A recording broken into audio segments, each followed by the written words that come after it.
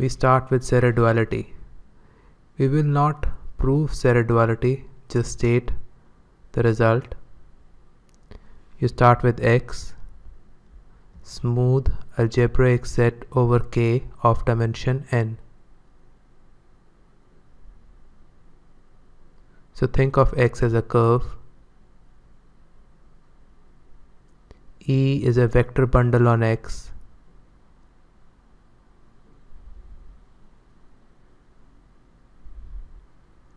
And you know this looks like OX copies n times. E star is the dual of the vector bundle.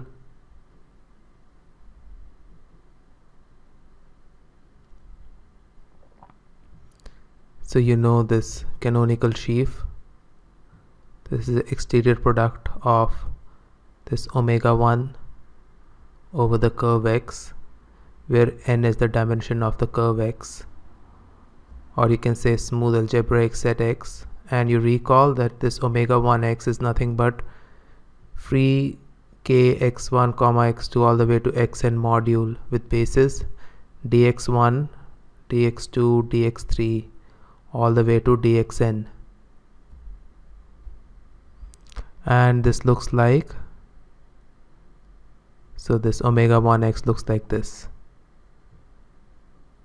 Yeah, direct sum of copies of kx1 to xn dxi. We have talked about this before. So Serre duality is nothing but this isomorphism. hi x comma e, this is iso to h of n minus I x comma kx tensor with e star. So let us do an example, and that will make it clear what we mean, and actually this is what we will continuously use. So say x is Pn, then Kpn is O minus n minus 1, this we have shown before. Say E is O of t, then E star would be O of minus t. So these are line bundles we have talked about before. The line bundle and its dual. So then you have Hn of Pn OD, so you are taking I as n, will be equal to H0 Pn O minus n minus 1 minus t. So this we have seen before, yeah, so you can check this theorem again in the Daniel Perrin's book, Algebraic Geometry. So this you have seen multiple times before, so we are just confirming the result. So theorem is, say x is a smooth projective curve over x, then the genus of x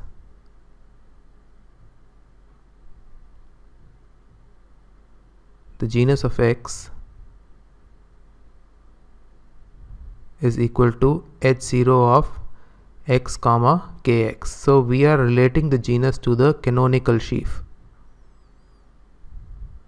So notice that we just have omega 1 here because it's a curve. So you're only talking about dimension 1.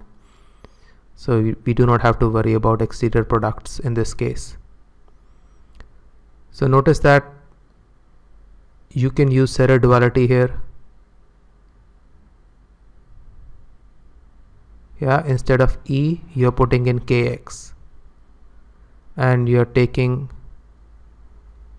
I as 0 and n as 1. N is 1, obviously we are having a curve here. So kx tensor with kx star will just give you O of x, because kx itself is a line bundle.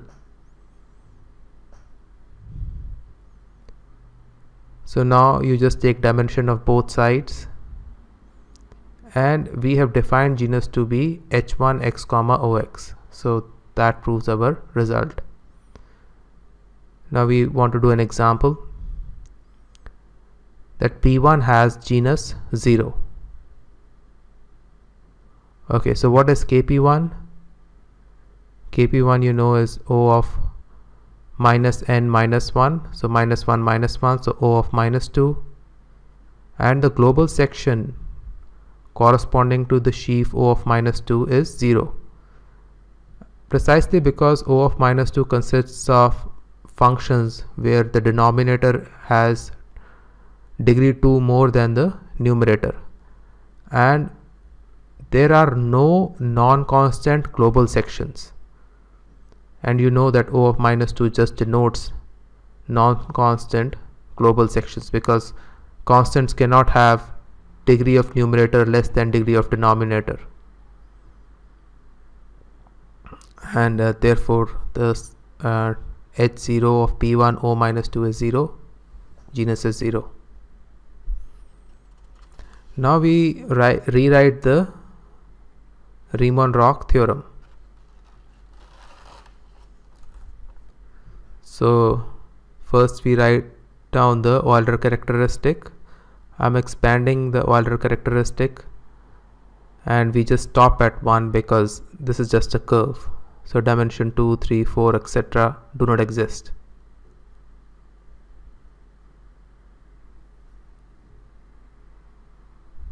So this is equal to degree of L, genus of the curve x plus 1. Now we have shown that this h1 x comma L is equal to h0 x comma kx tensor with L star, yeah, Serre duality. So Riemann Roch now becomes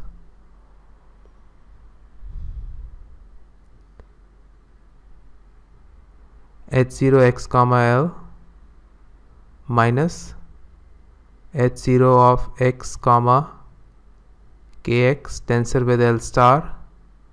This is equal to degree of L minus genus plus 1. Yeah, so this is the most commonly referred to Riemann Roch theorem form. Now one theorem we want to cover, very important. Degree of the canonical sheaf is 2g minus 2, where genus is the G is the genus of a smooth projective curve x over K.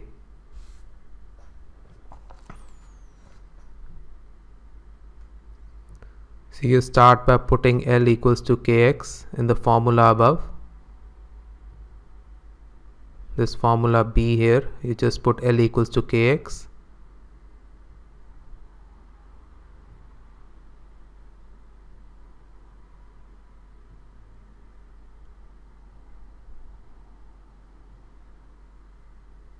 Yeah, the first term I should write as x comma kx, not kx comma L.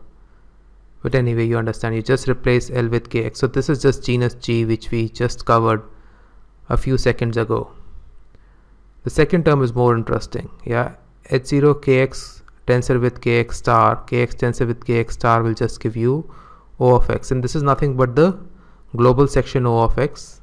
Since the entire global section on O of x is just the constants. Yeah, degree of numerator is equal to degree of denominator. You do not have any non-constant functions, and the only thing possible here is the constants, and the dimension of this constant we take as 1. So this is 1 here. Yeah, so we get degree of kx is equal to 2g minus 2.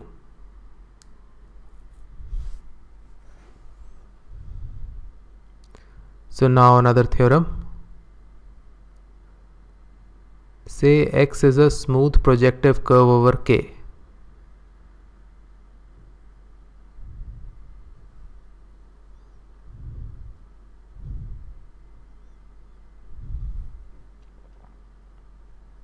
L is a line bundle on X.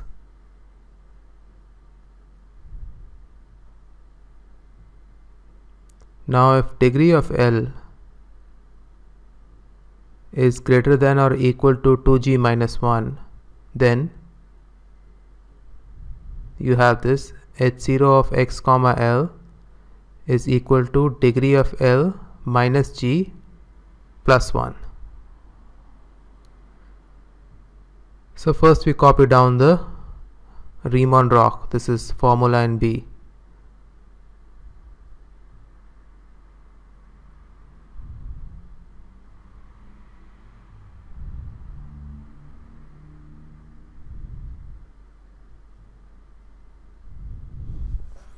So essentially what we want to do is we want to show this second term on the left hand side. This term is 0. So if we show this is 0, we are done. So let us show this is 0. So kx tensor with L star. So take the minimum possible value of degree of L, that is 2g minus 1. So this will be O of 2g minus 2 minus whatever corresponding degree of L is, which is minus 2g minus 1. That minus becomes plus. Yeah, so we are taking the minimum value. So this will be O of minus 1. So if you take any line bundle which is greater or equal to 2g minus 1, you will get this sheaf after you tensor it as O of minus d, where d is greater or equal to 1. Now we are talking about sections H0, that is we are talking about global sections. But O of minus d globally acting on entire curve x has dimension 0 because there are no non-constant global sections, and O of minus 1 or minus d just denotes non-constant sections because degree of denominator is greater than degree of numerator. So thus the dimension H0 is 0 and we have our result.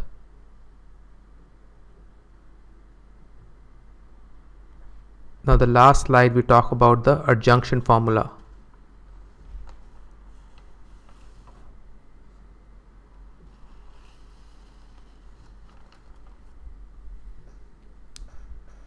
So say this y is contained in x and it is of codimension 1. So this is some x and you see this y is lying in it. So the canonical sheaf on y, you can just determine it from the canonical sheaf on x tensor with the O of y, and then you restrict it to y. So example is where we will use this adjunction formula. We can use adjunction to compute genus of, say, a smooth plane curve y lying in P2. So adjunction can be used to compute the genus of a smooth plane curve y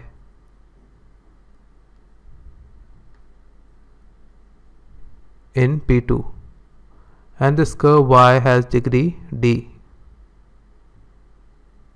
So we just feed in the values into the adjunction formula.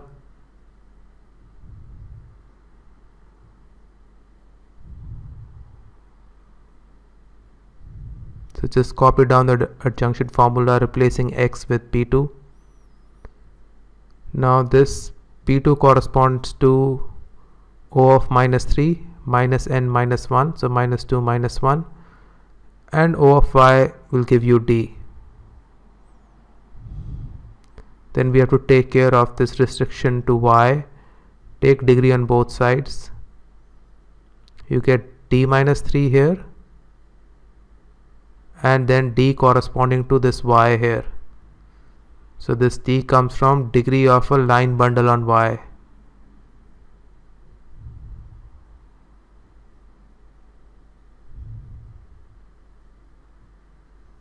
So degree of ky is 2g minus 2.